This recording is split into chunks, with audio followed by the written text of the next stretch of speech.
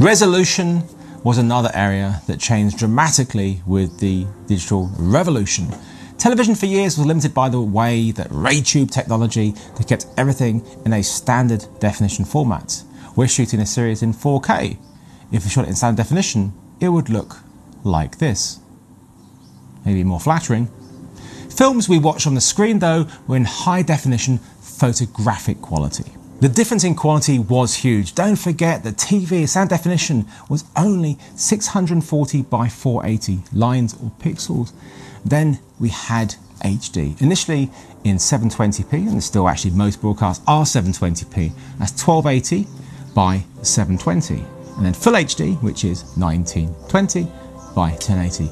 Much better, beautiful. The difference was night and day better.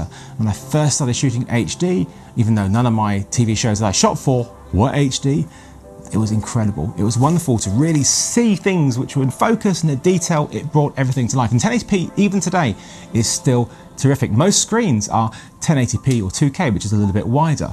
And the video cameras that were made to follow this meant a huge leap in quality, way less forgiving, and much more data was being created.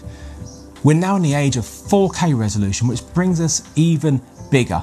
Pin-sharp images, if you get it in focus, and even larger data needs.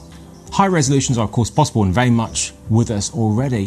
Whether we need them or not, that's a different debate. 6K has been brought in to match 75mm film stock, even 8K and 12K are coming along, but for the vast majority, 2K or 1080p is more than enough. My parents have a 4K TV. You know what they watch on that? They watch standard definition. We shoot a lot in 4K, but the vast majority of video is still watched in high definition, apart from what my parents watch.